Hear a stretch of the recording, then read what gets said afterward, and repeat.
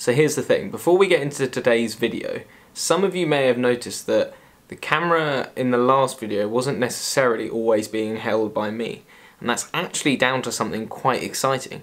I've got a new piece of camera equipment that will be coming with me with a lot of my videos now. It's called an automated remote camera holder, and I've got it with me in my camera bag to show you today, just before we dive into the video. Take a look at this.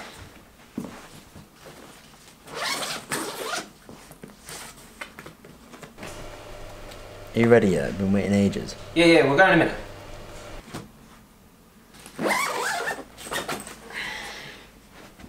So there you have it, Wax Arch.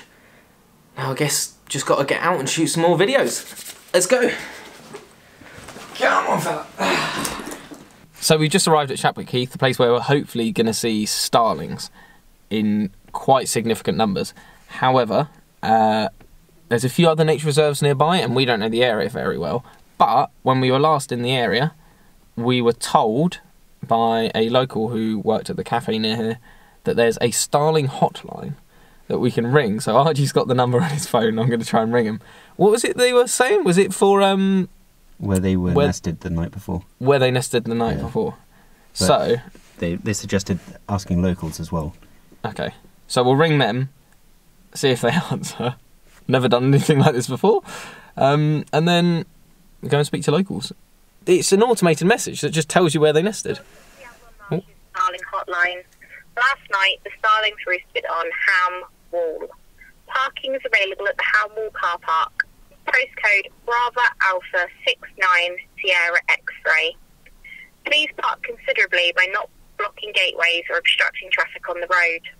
For more information, please see our website, avalonmarshes.org. That is pretty cool. I mean, as far as wildlife-based information, when you're trying to photograph something, that's about as clear as it gets. I didn't remember the postcode though, did you? We'll ring them again. Ring them again. But I guess we're in the wrong place and we need to head to Ham Wall.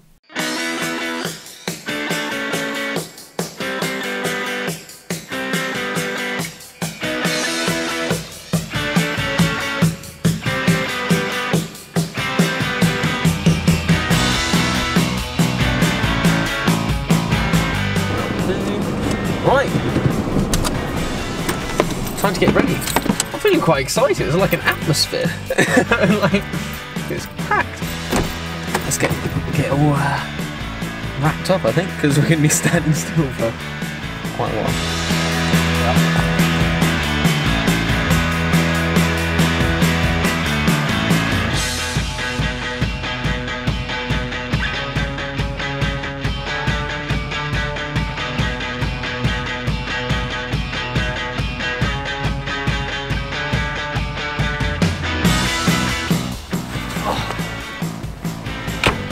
Yeah, doesn't take long at all.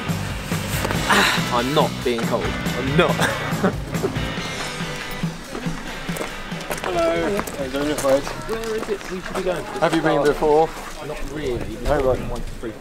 So up the main track, so you're just coming up on here, and it's about a 10-minute walk, and you get to a viewpoint, and that's the best place to sort of be at the moment. Oh, okay. You'll so see other 10 people. minutes up and You'll see. Oh, okay. And it's on the right-hand side rather than the left-hand side. Okay, perfect. Okay. Thank you. Perfect. Cheers. Apparently it's just one big old viewpoint. Let's go and get set up. So we're coming up on what is essentially the main viewpoint. I really think I'm going to fall over doing this.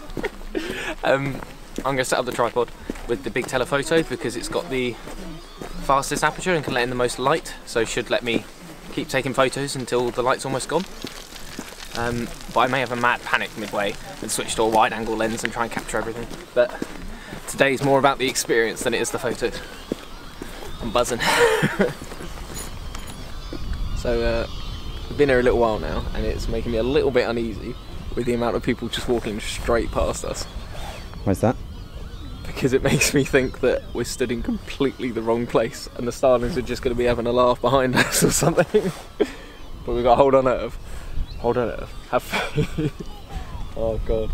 Well, it's I think people are mistaking our tripod and camera setup for some level of confidence about the situation. and maybe not realising we have no idea what's going to happen. I feel kind of bad. Apparently it's all kicking off behind us. So we're stuck with a decision. Move positions to a slightly worse off one to try and get some photos and footage.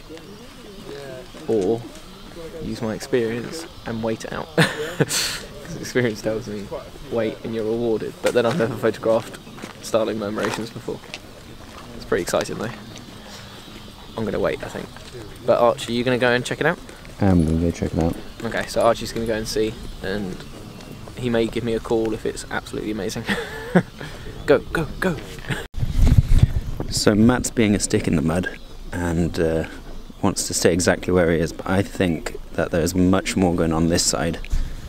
I hope to be proven right any second now.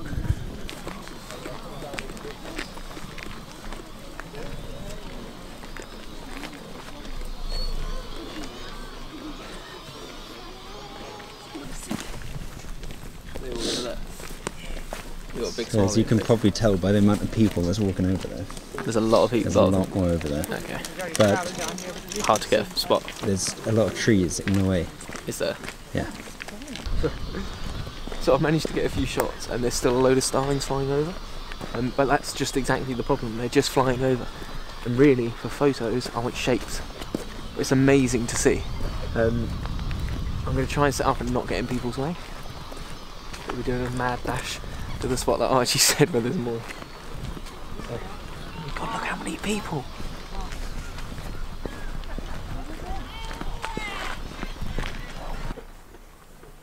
There's a mild disaster in that I can only see one glove, but I'm sure it'll be alright.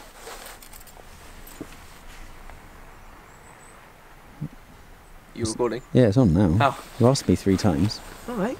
So it maybe didn't go quite according to plan. No, we're not back at the start. We're actually back a week later. It got really dark and we were in completely the wrong position to make use of the starlings. They didn't really hang around and do the actual murmurations in the sky like we were hoping. So I've looked at the footage and I've looked at the photos that I managed to get, and I've come back with a plan. But we're going to head in now. We're going to see if we can get a better position with a little bit more knowledge now about where they're going to be and what they're going to do. And I'll explain later what kind of shot I've got in mind.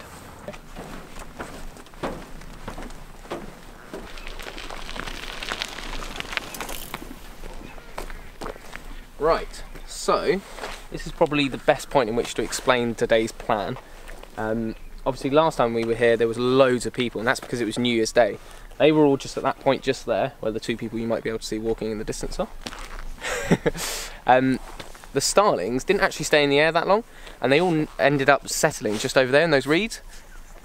Now, that was actually quite tricky to photograph when you set up and faced that way instead, which is what we did. So now we're back, we've got a bit of an idea about what to do. There is actually a boardwalk that goes right out into those reeds. We ended up in probably the worst position of a hide at the end of the last day here.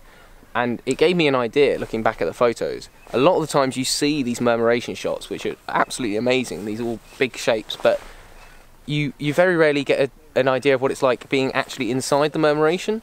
So the idea, and I say it's an idea because it's not necessarily going to work, is to go to the end of the boardwalk or find a better spot where I have a good view of the reed beds and try and get a shot using the big lens of actually being inside the murmuration. I'll probably play around with shutter speeds as well and do a long exposure or 2 because it's going to get dark very quick. But we're just going to head out now and see if we can find a good spot. Let's get going.